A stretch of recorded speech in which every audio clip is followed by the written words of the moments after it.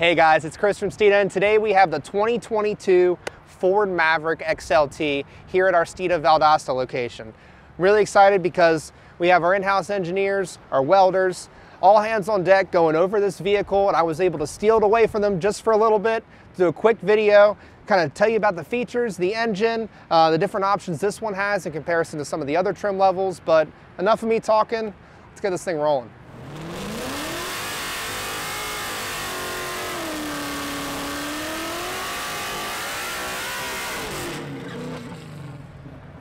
Starting off at the front, I'm a big fan of the front of the Maverick. It's definitely something a little different from what we've seen at Ford, but you got the LEDs down at the bottom, and I'll show you them really quick. But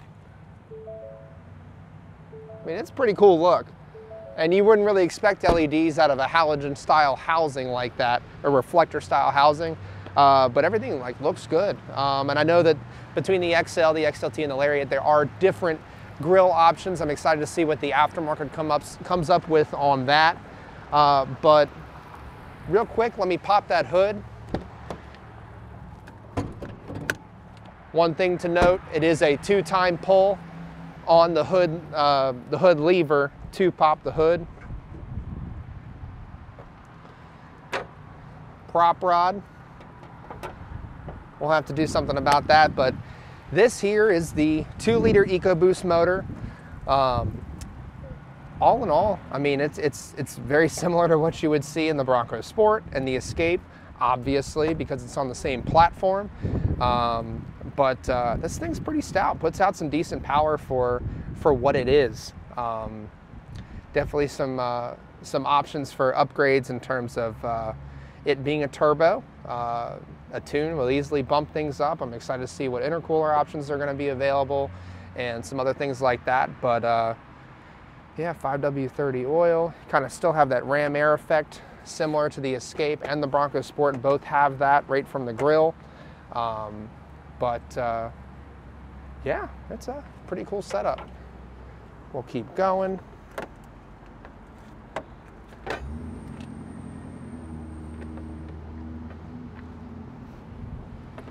Make sure it's latched in there. But moving around to the side, XLT badging right here with that faux kind of scoop, very similar to the new 2021 F-150. Makes total sense. They kind of have that branding going on amongst all of their models. You got the XLT wheels here with Continental tires. I know a lot of people that are looking to modify these trucks will be adding different wheels and tires and things like that. And again, like I was saying, either lifting or lowering them. Owner already tinted windows. We'll keep going towards around the back and then eventually get inside.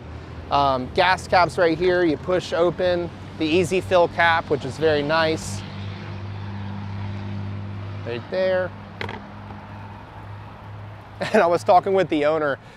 He actually had this tonneau cover sitting in his house before the Maverick even got to his driveway. So this is something he added on.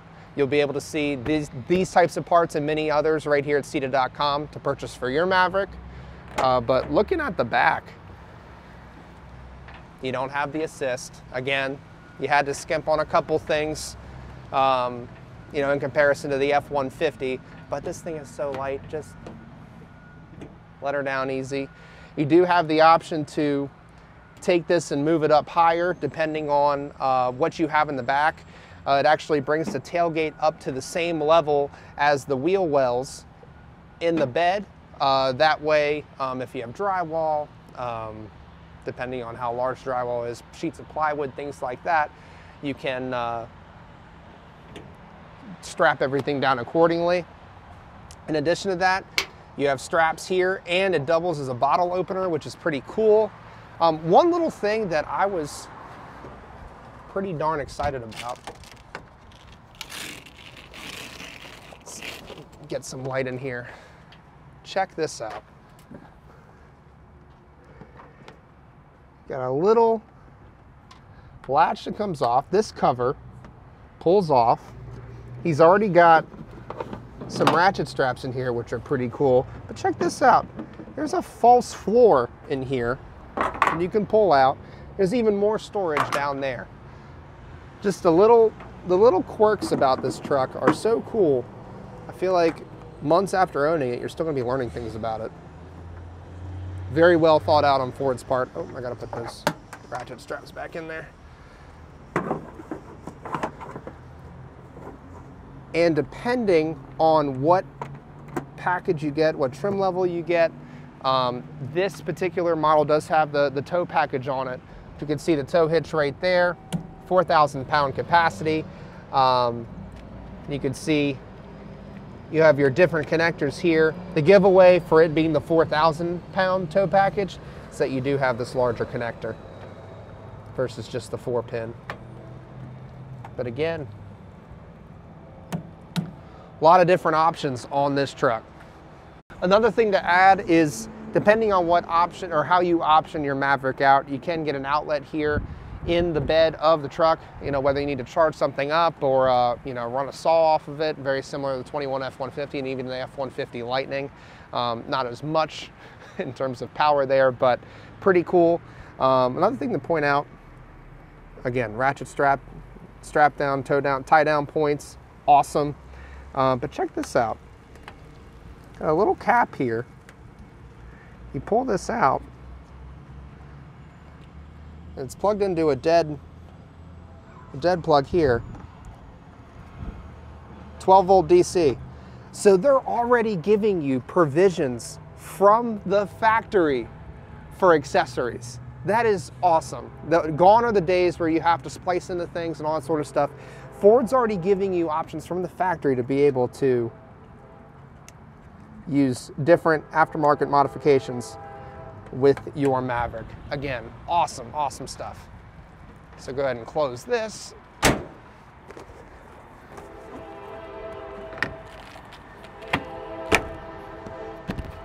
Next, we'll take it to the inside.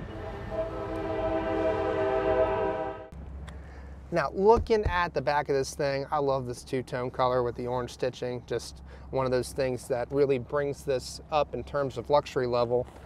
Got this cool little trash can.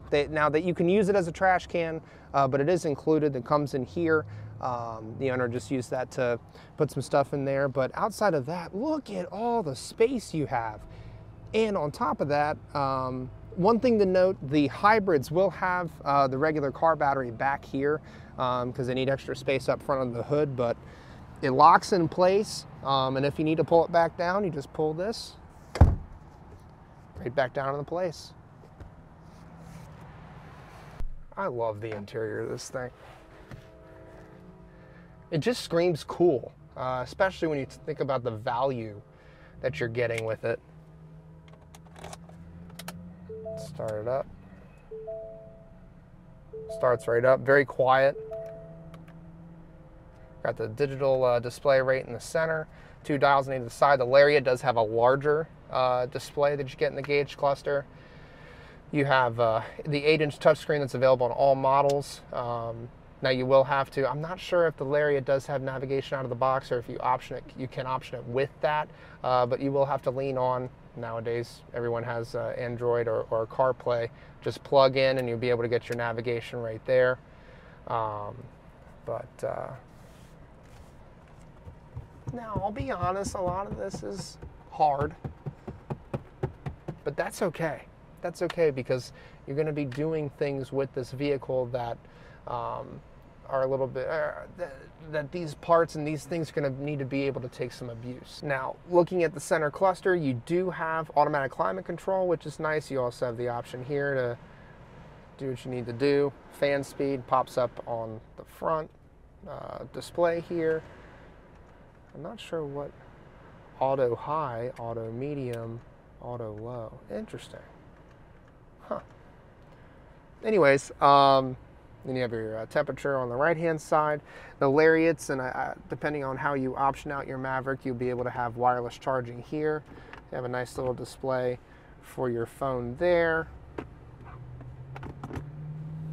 And I also will note you've got USB-C and regular USB here to connect up to for CarPlay and Android Auto. Again, moving down the center here, you do have the dial. They're including that on a lot of these vehicles now. But think of it this way. The Ford GT has a dial, so you have the same kind of dial out of a Ford GT. Pretty awesome. Electronic parking brake, different driving modes. Looks like a slippery. Traction control. Traction control on and off. Auto start stop. On and off. And what is this? Outside of that, really love the interior of this thing, but enough talking about it. Let's get driving. All right, 2022 Ford Maverick. Call me a nerd, but I'm actually really excited about driving this truck. It's been a topic of conversation for a lot of people in the car and truck world, especially Ford fans, and rightfully so. I mean, this car starts, truck starts under $20,000 for the XL. You can option it up all the way to 35 something, 36 something with the Lariat and the power connections in the tailgate and all the other awesome options. This particular one is an XLT, so kind of that middle of the road approach. It's the 2-liter EcoBoost with the all-wheel drive, no hybrid. Yeah, I'm really excited to be driving this thing. Ooh, automatic climate control, that's awesome. And the interior, man, it is a really cool combo on this XLT. And I know that between the XL, the XLT, and the Lariat, they do have different kind of interiors, solid colors, but the XLT, I like it. It's kind of got an urban feel. Because you think about the average customer that's going to be driving this kind of vehicle, they're going to be looking for something a little bit more utilitarian, a little bit more able to pick things up from, you know, the hardware store, Home Depot, Lowe's, or whatever, for home projects, things like that. Don't necessarily need to tow a boat, but oh yes, 4,000-pound tow package on this one as well. So in a pinch, you could tow, I don't know, a jet ski or something that's under 4,000 pounds. But I'm going to stop talking. We're going to start driving. Look at that, auto air conditioning. That's awesome. And it does have the 8-inch touchscreen, which all trim levels do have. Yeah, that's nice. And it does rely on CarPlay for navigation or Android Auto, depending on which phone you have. But outside of that, the standard dialed shifter that you're seeing in a lot of these Fords nowadays. All-wheel drive's nice too. I mean, for those of you in the northern states during the winter time, front-wheel drive gets the job done. It certainly does. In the for those of you that are looking at the hybrids and things like that. But all-wheel drive, I mean, you can do a lot of things. And in terms of the aftermarket, a lot of people are excited about modifying these things, which kind of surprises me, given the fact of the type of people that are going to be buying these types of trucks. But it makes sense if you think about it, because you're not paying that much for this vehicle. I mean, if you get the base model, you're under 20,000. Like I said, all the way up to 35, and even nowadays, the average new vehicle is, as far as I know, definitely above that 35 number. So you're coming in nice and pretty, which means you have some extra money to roll into some modifications. Oh, it's got the auto start stop. I wonder if there's a button to turn that off. There is right here on the center console. But I got electronic parking brake. Now you're probably wondering why the guys at Steeda have this vehicle, and you guessed it, we'll be making parts for this vehicle. We had our R&D and engineering team going over pretty much every nook and cranny on this truck. After I'm done with it, I'll be dropping it back off with them so they can continue to develop parts for this truck and this platform. It is shared with the Escape and the Bronco Sport, so that kind of makes things a little bit easier. But for those of you that are watching, comment below. Let us know if you, like, for example, if you're looking at springs, do you want lowering springs or lift springs? I've been pretty active in, or at least looking around in the Facebook groups for these Mavericks, And I'm seeing a pretty good split. So it's interesting, you know, you look at the F-150, for example, and that market, the majority of the people are looking to lift those leveling kits, big wheels and tires, all-terrain tires, you know, mud terrains, things like that. There is a lowered F-150 market, obviously, especially when you get into that regular cab short bed sort of thing.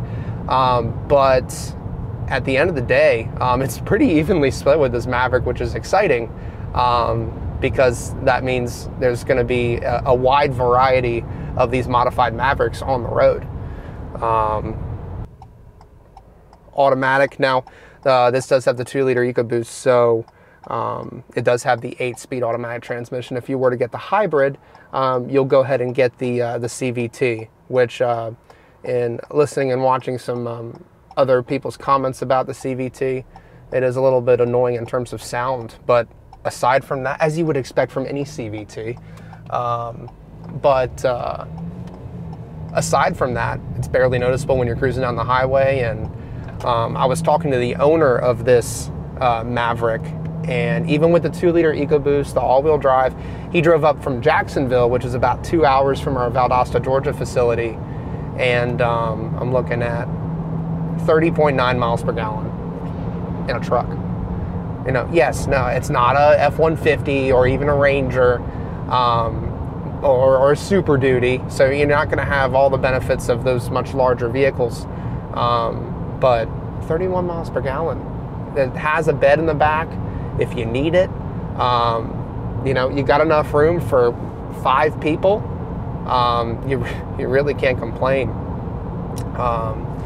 And with an entry-level vehicle like this, you would expect, I don't know, cheaper parts or cheaper things on the inside of the vehicle. And I'll be the first one to tell you, I love the way the inside of this Maverick looks and feels. And especially you add like window tint and things like that to make it a little bit more personalized for you. This owner did do that, so that's nice. And I know down in the center console, I believe the Lariats, or I forgot which package it is, but the Lariats do have that wireless charging down in the center console. And again, I know you're getting up into the 30s at that point, or close to it, but shoot. This is a heck of an entry-level package in 2022 that you're getting for the value here. You think about base model vehicles or entry-level vehicles of this price range, even just a couple years ago, and you're not getting a lot of the things that Ford has included on the Maverick from the get-go. Let's get on it a little bit. It does have driving modes. So auto start stop. There's a button right here for driving. Normal, tow, haul, makes sense, tow package, slippery, eco, and sport. So it does have a sport mode. Obviously no paddle shifters, that's okay. But I gotta say, these orange accents are really cool. But anyways, sport mode did drop it a gear. Throttle response is a little bit more edgy. It gets up and goes. The 2-liter EcoBoost, it's the same as the Escape we drove a few months ago. If you check out that video on our YouTube channel, you can see a little bit more about that. But all in all, man, the price point is just what blows me away so much on this truck. You know, if you're the type of person that lives in a suburban area or even a city and is looking for a vehicle that does it all for a great price point, this is the way to go. You know, if you're in that suburban area or in the city, you're not really going to have room for oh, it did a cool downshift coming up to a stoplight. But you're not going to have the room for a big full-size truck. You're just not, unless you have some property, and again, that's pretty expensive too in those tight, populated areas. So whew, this kind of does it all. and it's small, it's nimble, has pretty good steering response right off the bat. A little bit of sway back and forth, but stay tuned. We will have some parts coming through the pipeline from Steeda on the Maverick, so I'm pretty excited about that. And again, let us know what you're looking for, what you want to see from Steeda on these trucks, because you know, there's a lot of options here, a lot of different routes to go. Like I was explaining, that off-road versus street mentality. You know, do people intend to go camping or taking these things off-road on the weekends, or you know, are you looking for more of a street setup where you want to lower it, get some more lower profile tires, you know, a good set of maybe 18-inch wheels. Really depends on what you're looking to go for, but interesting. So in sport mode, it does turn the auto start stop off. Not sure if other Ford vehicles do that. I'm sure they've incorporated that logic into those, but that's kind of a nice feature.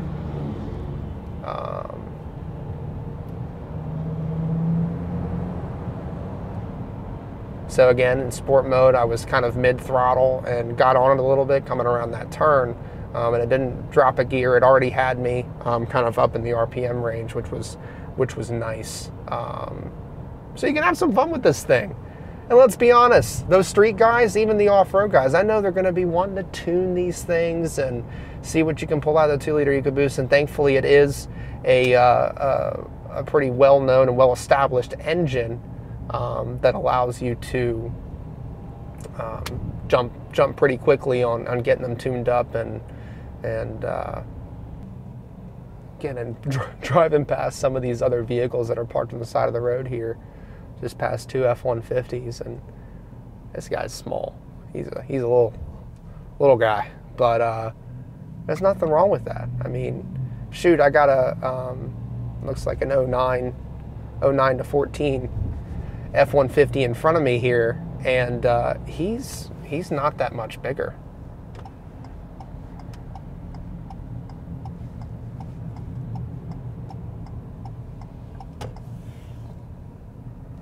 Stop here, make sure no.